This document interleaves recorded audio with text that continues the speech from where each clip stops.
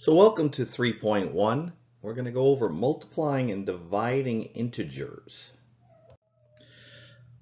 So hopefully in 6th grade you started this process. So we have -5 plus -5 plus -5 is how much, you think? Well, if you owe 5 to one person, say $5, and you owe $5 to another person, and you owe $5 to a third person, right? You owe 15. So -5 plus -5 plus -5 is -15. If you owe $6 to one, another 6 to another one, another 6 and another 6, you owe a total of 24. And as you look at that, you realize hopefully that there was a shortcut. And that shortcut is right beneath each one, right? So -5 3 times, -5 times 3 is -15. And -6 4 times is -24. So what's the pattern here? Well, when you're multiplying, these are integers. Integers are just whole numbers that are positive or negative.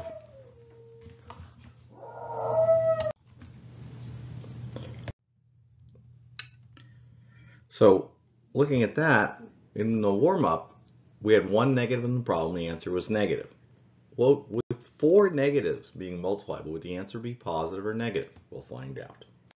All right, so the rules for multiplying and dividing rational numbers, which include fractions, decimals, and integers, are the same.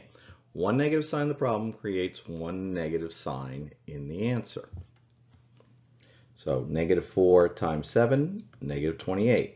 4 times -7, that's just another way to write multiplying, is the same. It has one negative in the problem. The answer is negative. 2 times -7 times 2, well, 2 times -7, -14, -14 times 2, this is still -28. Notice it doesn't matter how many numbers there are.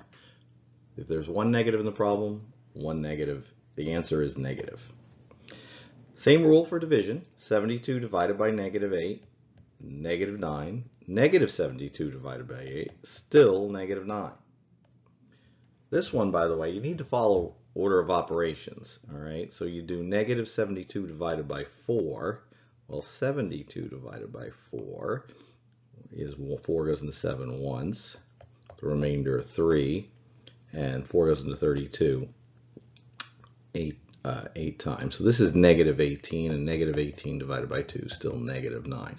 Notice if you do 4 divided by 2 first and get 2, you get the wrong answer, and that's because of order of operations. That's a tie, and you have to do the one on the left there. So we're going to be doing this with integers, all right, whole numbers, positive and negative whole numbers.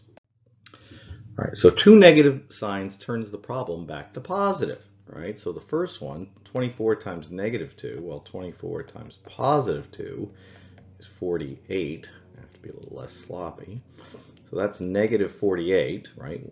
And then when you have two negatives, it goes back to positive. So how many signs does this have? This has two negative signs in it. So the answer is going to be positive. And again, right, order of operations, but because it's all multiplying, there's a commutative property of multiplying, which says you can do it in any order. So you could do this in any order you want because it's all multiplying. But -6 times 4 is -24, and -24 times -2 is back to +48. Two negatives make a positive. So -32 divided by 4 is -4. -32 divided by -8 switches back to positive. Two negatives make a positive. All right, once again, this one's order of operations. 32 divided by -4, -8. -8 divided by -2 is +4 again. All right, both of these last two are +4.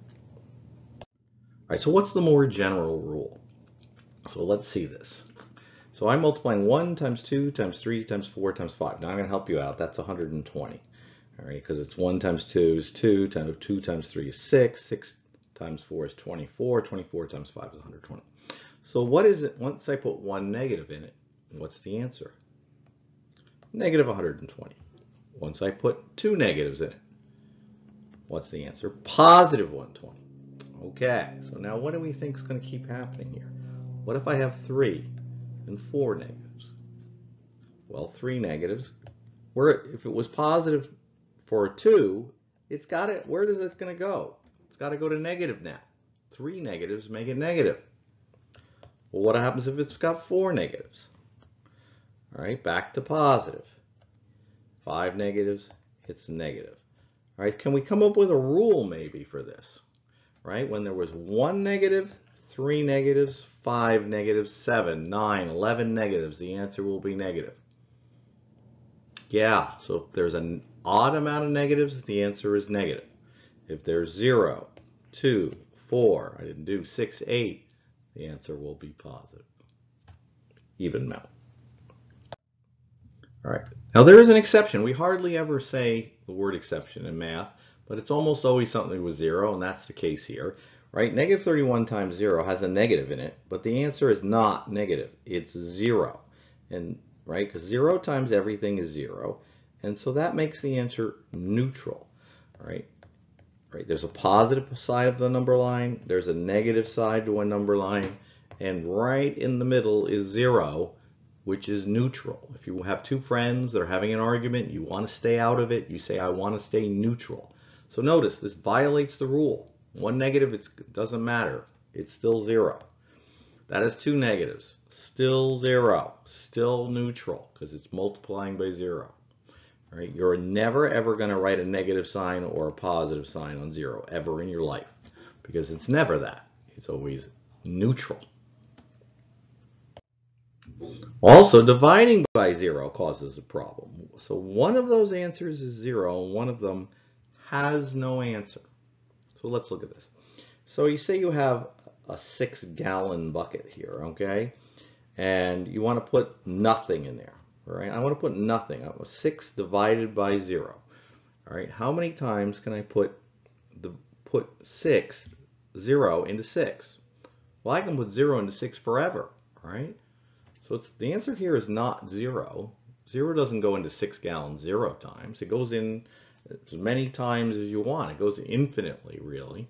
But we say that this has no answer. We say this, and the word for no answer in math is undefined. Here, right, say you have a 0-gallon bucket, right, and you're trying to fit six gallons in there. Well, that doesn't fit in. It's 0. That one is 0. So 0 divided by 6 is 0.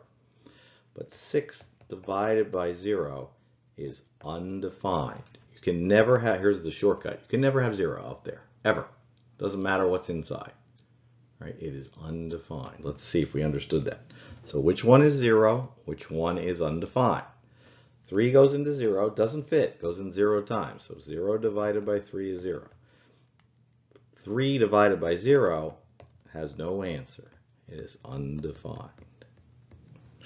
3 divided by 0 has no answer. All right, so let's practice.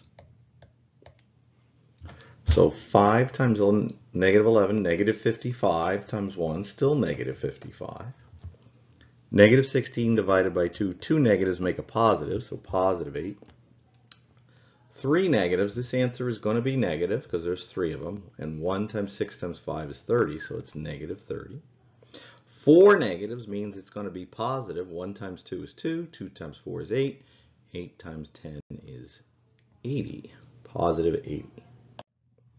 Which expression is undefined? It's the one with the 0 out there. You cannot divide by 0.